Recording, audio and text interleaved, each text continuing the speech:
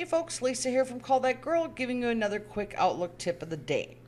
Many times I get clients who want to export their Gmail into Outlook, their Gmail calendar rather, into their Outlook calendar for whatever reasons. They're moving to Exchange or moving to an Outlook third-party application.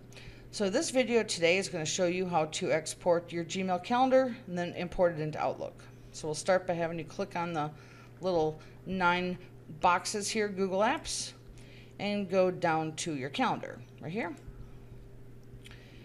Now when you get the calendar loaded, you can see I don't have any because I don't use Google Calendar, but for the video it's all here. Click on the settings again, go down to settings, and then go over here to calendars. Over here, export calendars. Now it downloads a little zip file, and when you double click it, where'd it go? Here it is. It actually goes to your downloads as an ICS file. Make sure you take a copy of that and put it somewhere you can find it. I'll throw it on my desktop. So here it is. Now that we got the download, now if you have a lot of details, it'll take a lot longer than that. I just don't have anything on the calendar. Then you can go to Outlook. You can see I have, here's the interesting thing about Outlook is that I've got many different calendars listed here. So I'm trying to get it into this one, but that might not happen. But sometimes I'll show you when we import here how that really works. So in Outlook, then you go to File, Open and Export, Import Export, and now we're going to import an ICS calendar right here. Hit Next, and we're going to go to the desktop and go get the little ICS export and hit OK. Now here's the question it's going to ask.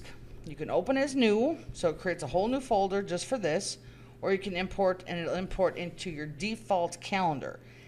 Now for the sake of this video, this is just one of the spare calendars I have. So if I was to, wanted this in my default, I would click import, or, if you have different calendars you manage, you can open as new. I'm not going to click on either button, but I'm going to show you that's how you do it.